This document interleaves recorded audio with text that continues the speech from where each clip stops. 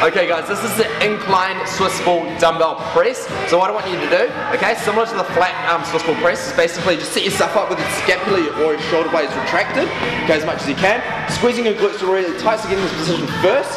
And then what you're going to do is you're going to drop your hips, keeping that back straight, okay, so we're not hyperextending the back, okay, keeping that back nice and straight. Chest is up the entire time, pulling your collarbone to your chin, and you're just pressing up like that, letting your shoulders rest on that Swiss ball, and then your shoulders drape around the roundness of the Swiss ball as they come down, okay? Always keeping those shoulders retracted and controlling down. That, guys, is the incline Swiss ball dumbbell press.